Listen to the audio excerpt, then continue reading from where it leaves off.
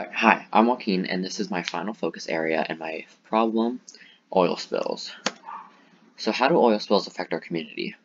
So I think that oil spills, specifically in beach cities and where we live now, are very important because these oil spills are affecting the beaches that most of us are going to on a day-to-day basis. They are destroying our community because they are severely destroying these beaches and the interactions they have with the sediments. These interactions can cause erosion, which can also destroy and harm these beautiful beaches we have.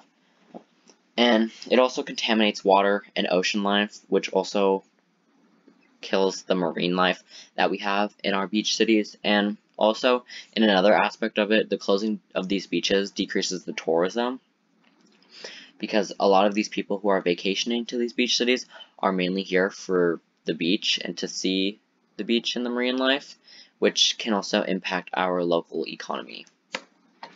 So how do oil spills relate to chemistry? So oil spills, and specifically crude oils, which are the oils usually being dumped into these oceans, are a complex mixture of molecular compounds. They are hydrocarbons, which are obviously containing hydrogen and carbons, and which are two components related to chemistry. And dispersants are used to break down oil spills or to clean them up. They are used by being sprayed down because they're applied by being sprayed to areas or surfaces that are with oil, and they break down these oil spills into tinier, smaller droplets so it is easier to clean up.